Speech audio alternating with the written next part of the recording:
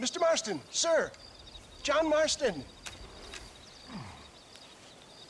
Mr. Marston, don't be so childish. Come on, sir, I implore you.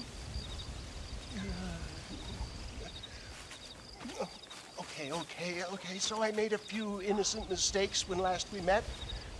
But my plan is still sound. Together we can conquer, if not the world, then certainly Bill Williamson.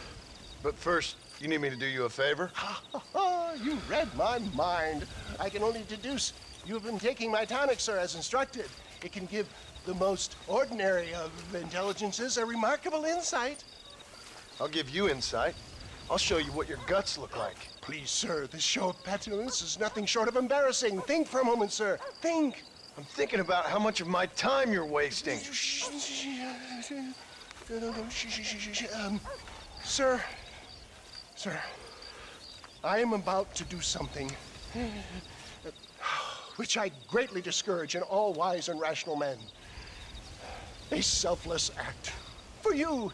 But, sir, before I act selflessly, allow me to act selfishly and sell some of my wares. Fair enough. Oh, good, sir. Come, and let's go visit some of our fine friends in the other oil business we have here in Plainview. These men need all the help they can get.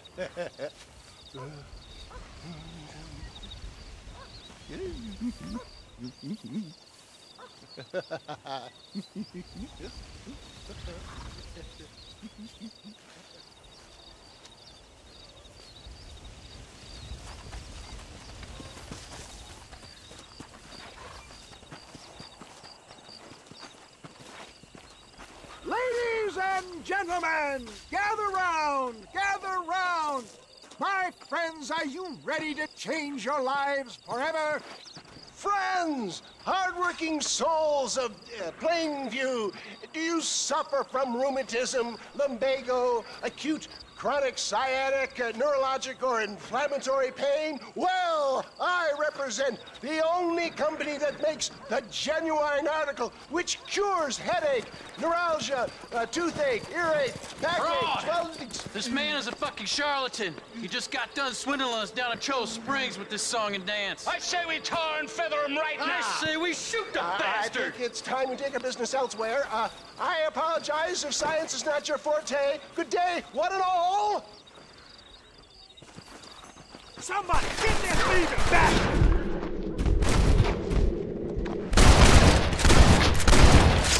I think it's time we relocate our business, John.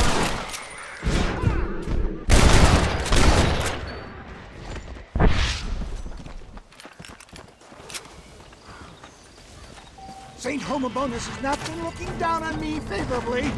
Who? Homobonus, the patron saint of businessmen. I'd say he's giving you your just desserts. Ow! Poppycock!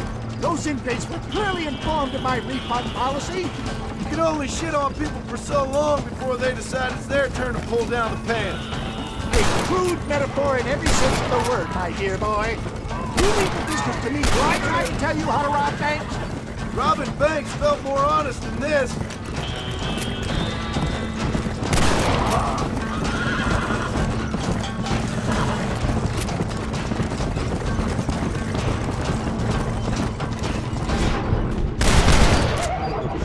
Respect science!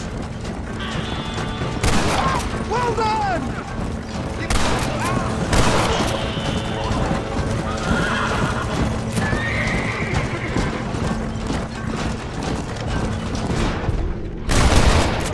One less moron to worry about.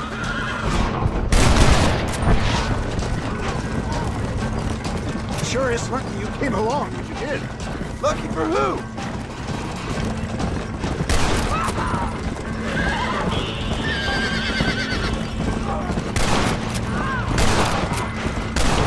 Well, it looks like the global expansion of your West Dickens elixir might have come a cropper. Nonsense. Just another bump on the science rocky road.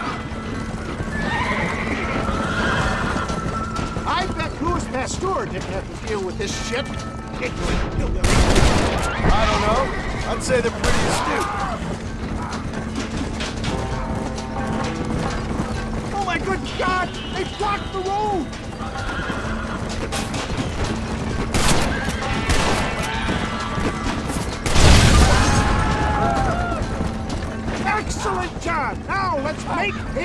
Cueva Seca! For a man of the people, you sure ain't very popular. I am up against the weight of plebeian ignorance, my boy. Stay alert. I'm not sure we're out of the woods yet. Maybe you need to think about a change of career.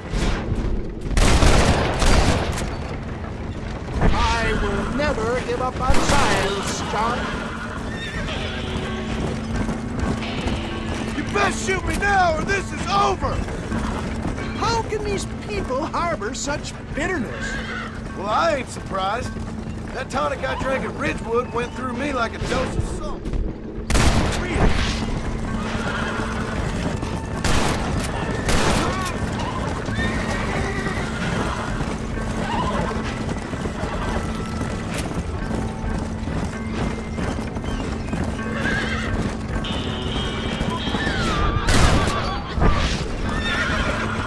It's gonna take more than one of you, partner!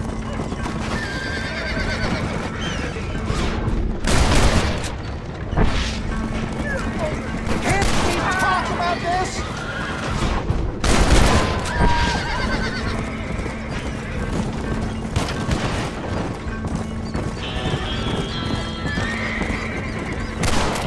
Keep your eye out, John.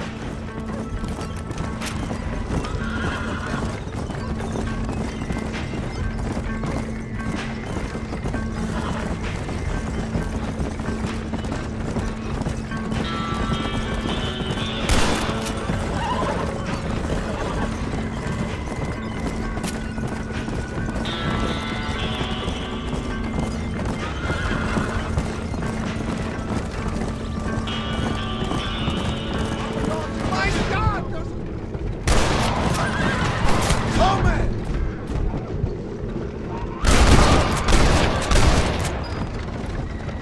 Who's next?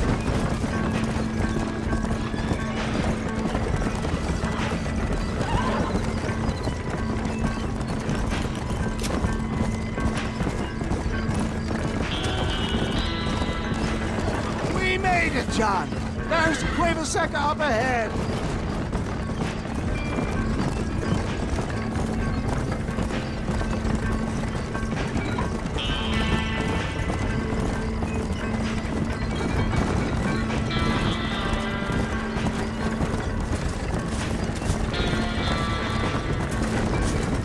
Well, that was a little hairy. Thank you, my dear boy. You saved the day again.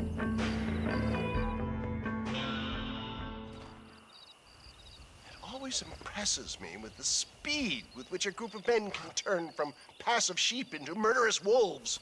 I'm impressed with how you nearly got us killed back there. Yes, perhaps we should shelve the tonics business for a period. Let's say we try our hand at racing again. There's a meet at Rathskeller. You're trying my patience, Mr. West Dickens. Well, I'm sorry, dear boy, but I'm only an aging vendor of exotic elixirs, not the bloody U.S. cavalry. Forgive me if matters take some time to prepare.